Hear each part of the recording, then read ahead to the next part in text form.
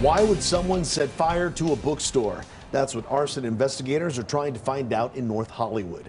The owner says the arsonist also left behind a threatening note. KCAL 9's Kandiss Crone is live at the bookstore to show us the damage. Kandiss, what did the owner tell you? Well, the damage to the outside of the building doesn't look so bad, but inside, I can tell you that the smell is pretty strong. You can see a sign there hanging above the store saying that it's closed. The owner, though, hopes that it's only temporary. Just walking in the doors, I couldn't see 5 feet in front of me. The smoke was so thick. Dan Weinstein described the heartbreaking moment when he arrived to see the damage to his bookstore after a fire burned much of the entrance. Charred books and miscellaneous items were scattered about. LA fire crews responded to the Iliad Bookshop on Cahuenga just after 11 p.m. Thursday. Their quick work prevented flames from spreading throughout the store.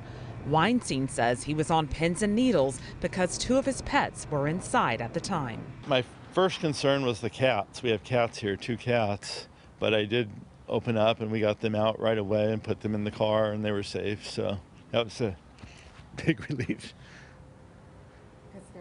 Weinstein says he's never had any issues in the 17 years he's been in business until Thursday's fire, which he finds suspicious because of this flyer left behind. It's hard to make sense of the rambling message, but Weinstein says he's paid close attention and believes his business may have been the latest target of anti-Semitic violence in the city. It could have been. I mean, I'm Jewish, so maybe the anti-Semitism movement that's happening, maybe I was a victim of that. Maybe somebody just didn't like our customer service here.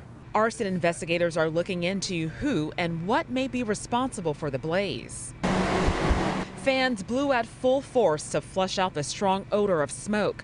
Fortunately, no major damage was done inside. Weinstein says he's not sure what the future of his bookstore holds, but hopes this chapter isn't finished just yet. I started this business with 2,000 books. Now I have 150,000, so it's something I've built over the years, and it would make me very sad to have to close it. Now, the owner says he could be forced to sell the business just depending on the condition of the books. He will assess the damage in the coming days. As for the cause of the fire, that's under investigation. We're live in North Hollywood. Kandiss Crone, KCAL 9 News. Back to you.